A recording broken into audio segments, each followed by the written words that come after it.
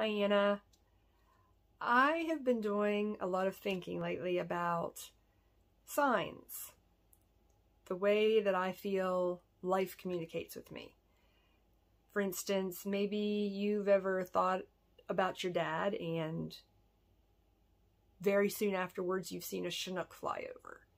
Or you've thought to yourself, wow, I'm really hungry, I could use a sandwich. And out of the blue, a friend shows up and they just happen to have an extra sandwich with them. Or maybe you've chosen a random TV show or a movie and you realize that the storyline really hits on some aspects of your life, and then you see that the main character's name is Anna. Little things like that that are, oh, but, is that a sign? I think they are. I think that things like that happen are ways that life, like I said, that life communicates with me, that life guides me. So very recently, I went on vacation, and I always take a book with me, but I try not to take anything too cerebral. Wasn't in the mood for a romance, so I did have a stack of those Scholastic young adult books. I gather them up from time to time when I go to Goodwill if they're in really good condition, and keep them on hand just for some light reading. So I grabbed one, didn't really pay attention, just grabbed one, threw it in my carry-on. So I was on a 4-hour flight and decided that I would go ahead and get started reading the book. So the book I had chosen was called The Secret Hum of a Daisy, and it's by Tracy, Holczer. And as I usually do when I start a book, I have to read the back, I have to read the inside covers, I have to read the prologue before I actually get started reading. So I read the back of the book first, and it says, Grace and her mom have always had each other, traveling around just the two of them. But Grace wants more. She dreams of a place to call home. Just when she thinks they've found it, though, tragedy strikes. Grace is sent to live with her grandmother, who she's never met, in a town she's never visited. As she begins to learn more about her mother's family in her hometown, Grace starts noticing signs of her mother almost everywhere she looks. And so she sets off on a treasure hunt, sure that her mother is sending clues to show her the way home. But where can home be for someone who has never really had one? So I have chosen a book about a mother and daughter. And I'm assuming that the daughter loses the mother. So with that in mind, I begin reading the book. Now, the main character's name is Grace. She is a 12-year-old girl, and she does, in fact, lose her mother in a tragic accident. So just 2 pages into this book, I'm thinking, I'm not sure this is the lighthearted book I was looking for, because it's already hit on 2 aspects of my life. But I decide, okay, we're going to at least make it through chapter 1, see where this is going. So make it through chapter 1 and into chapter 2, the first sentence of chapter 2.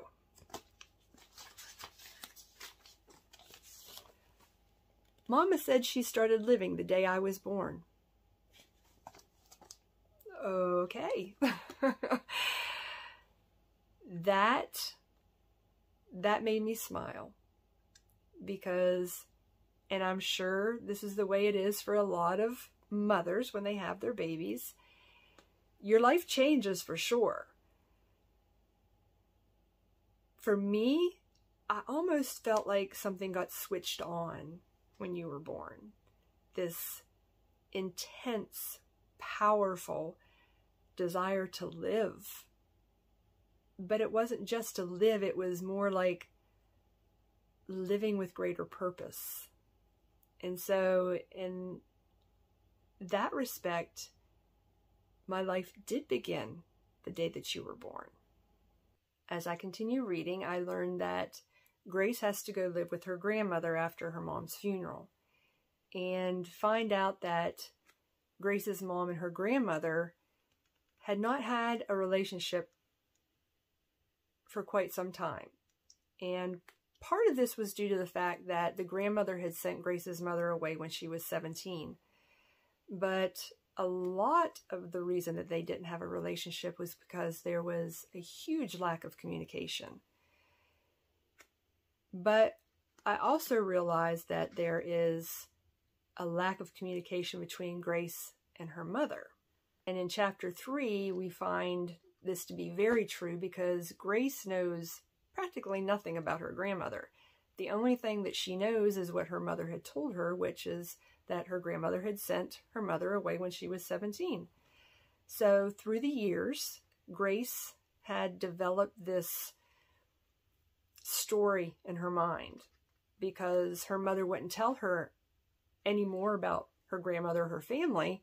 Grace had all these questions that were unanswered, so Grace developed these false tales to make up the answers for her questions.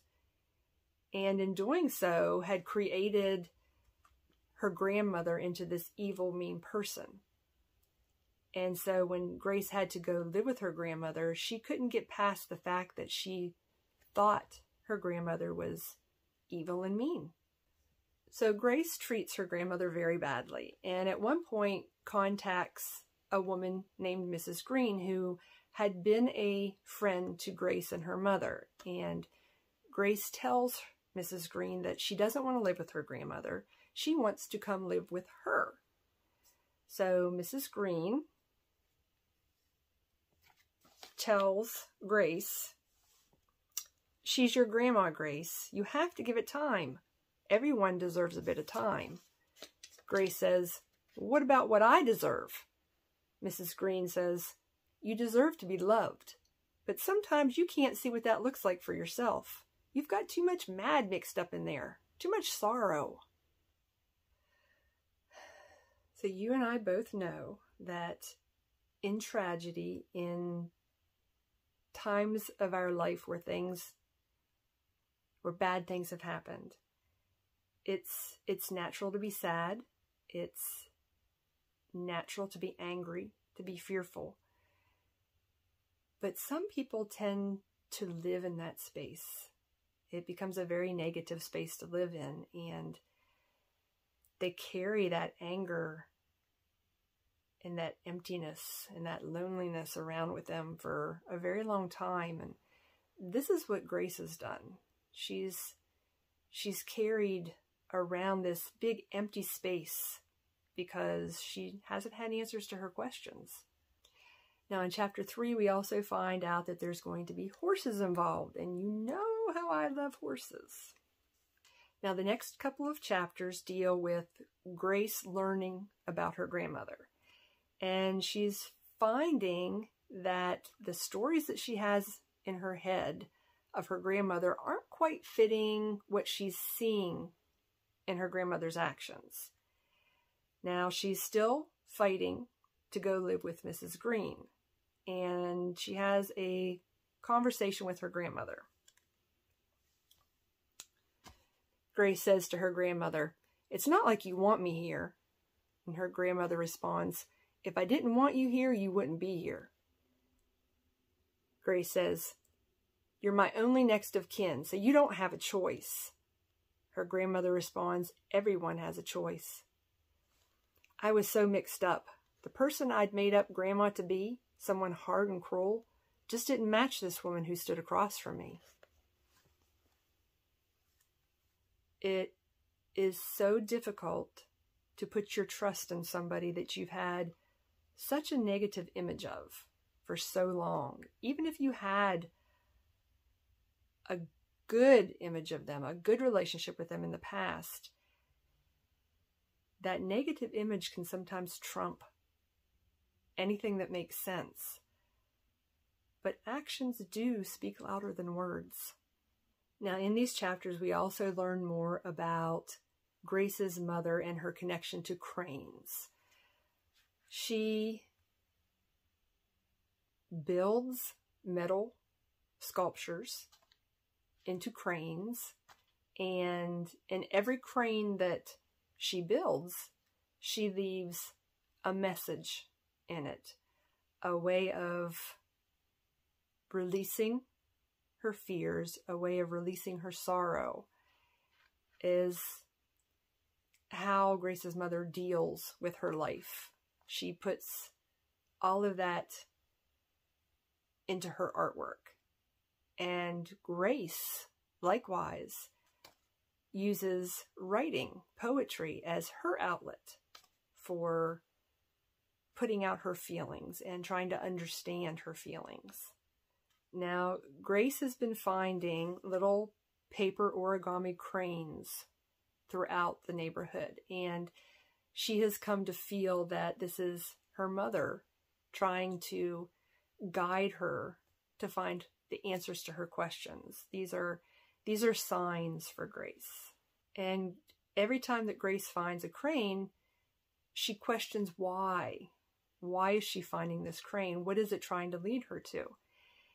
And likewise, anytime that I find something, discover something in life that feels like a sign to me, I always ask why.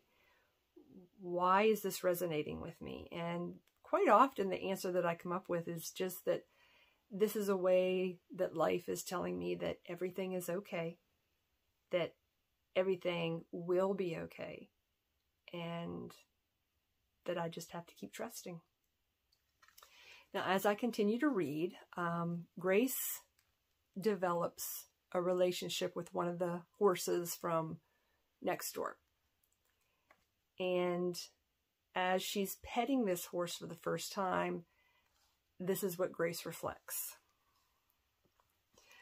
I'd never fed a horse before and realized with a shudder that my whole arm could fit in her mouth. But I was committed, so I figured I'd just do it the way I'd seen it done on some animal show on TV. I put out my hand flat, and she brought her muzzle down, her lips like velvet across my skin as they gathered up the apple. She had big teeth. After she finished, she nudged my hand for more. Sorry, girl. Besides, it looks like you've been eating plenty. I patted her round belly through the wire fence, and then her belly kicked my hand. I pulled back, startled. Once I realized what I'd felt, I pressed both hands against her belly, where I felt more movement. A baby. I stood there and stroked her nose until her eyes were droopy, imagining being connected to Mama that way.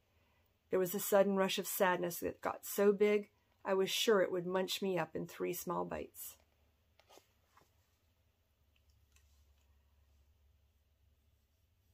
There is definitely a connection between a mother and her child. It is, and I've said it before, it is a connection that cannot be broken. Regardless of how bad things get between a mother and her child, there is always heartstrings between the two. So no matter how many miles are between us, or how many days and months and years go by that we haven't spoken, the connection that you and I have will always be there. It is infinite. It is permanent. The next chapters, we start to learn more about Grace's father. And he died in another tragic accident before Grace was even born. Now, in learning more about her father, Grace is also learning more about her grandmother and her mother. And slowly the pieces are coming together, and Grace is actually learning about herself. She's taking the very little bit of information that her mother gave her and allowing the other information that her mother's friends, her grandmother's friends, the people who are in her mother's hometown, the information that she gathers from them, she's piecing everything together and realizing the truth. She is discovering the truth about who she is and where she came from. I don't feel that a person can truly know themselves if they don't know where they come from, if they don't know their family, if they don't know their history. And that brings me to chapter 15. This was probably the most important chapter in realizing that this book is a book that I was supposed to read. That this book was a sign. Because if the fact that this book was about a mother and a daughter, the fact that Grace was a 12-year-old girl who lost her mom, the fact that this book is about signs, has horses involved in it, if all of that didn't make me feel that this was a book I was supposed to read, the name of Grace's mother did. And the name of Grace's mother is Anna.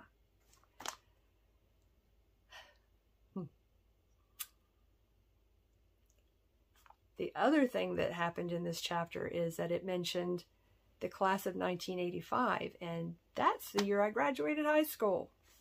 In the last chapters of the book, Grace is starting to really question her reality.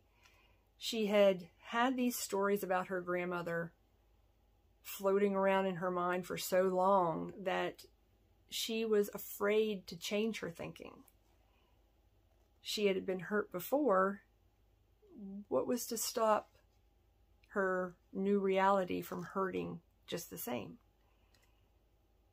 So in another conversation with Mrs. Green, Mrs. Green came over and put her arms around me. Grace says, "I always figured everything was Grandma's fault. Mama moving over and over, trying to find a place to fit, but it doesn't feel true anymore." Mrs. Green asks, "What feels true?" Grace says, "I don't know, but I do know that Grandma didn't want me." Mrs. Green says, "What your grandma didn't want was the situation. There's a big difference." And in another conversation that Grace has with her grandmother's friend Miranda, Miranda says, "Sometimes we lose pieces of who we are in times of great sorrow and distress, and then we have to find a way to get them back. Your grandma lost so much of herself when your grandpa died, and then when your mama got off that bus." Grace thinks, the truth of that finally hit me. How much Grandma had lost. Her husband, and then her daughter, her granddaughter. I thought about her sitting in her living room by the fire day after day, waiting for her daughter to come home, waiting for a phone call or a letter that never came, for years. I think that's why your mama left too. She lost herself. Some people think space is the answer, that somehow in the wide open they might stumble into answers. Soon enough, it's just easier to stay gone. It should have made me angry, her saying that, but it didn't, because it was true. And eventually Grace realizes that sometimes people are doing the best they can, even in bad situations. Grandma shrugged. I didn't know what else to do. Grace says, "You're the grandma, you should have known." Even as I said it, I realized that sometimes people did what they could, not what they should, and I didn't think that was reason enough to be mad. At the end of the book, Grace finally accepts the fact that in order to move on with life, she has to face her fear. She has to let go of those negative stories that she had told herself about her grandmother, and she had to step into a new chapter that was based on truth. So in this next reading, Grace is reflecting on something that another one of her grandmother's friends had said to her. Marjorie had talked about a cavernous space and how it can grow between people. It was so easy to stay on your side of that space instead of wading through all that emptiness and loneliness, making 1,000 wrong turns. But Grandma had headed out into it anyway. By answering my letters, even the angry ones, and telling me the truth about things, Grandma walked out to meet me halfway, and maybe that was enough. But I had to do my part. And even though I was scared of a million different things, of losing everything again, I did it. So I hope that you can see why I feel like this book was put in my path for me to read. Why I feel like it was a sign from life that everything's going to be okay. It touched on so many aspects of my life with and without you. just the closeness of Grace and her mother reminded me of the closeness between you and me. And just like Grace and her grandmother had to face their fears and face their truth in order to move forward into a healthy relationship, I take little signs like this, and it gives me hope that you and I will face our fears together, that we will face our truth, and that we will be able to walk into a positive and healthy relationship again as well.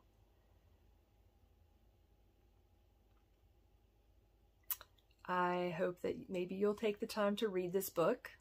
It is a much more detailed book than I had gone through. And I also hope that someday you will choose to meet me halfway. I love you, sweetheart. Bye-bye.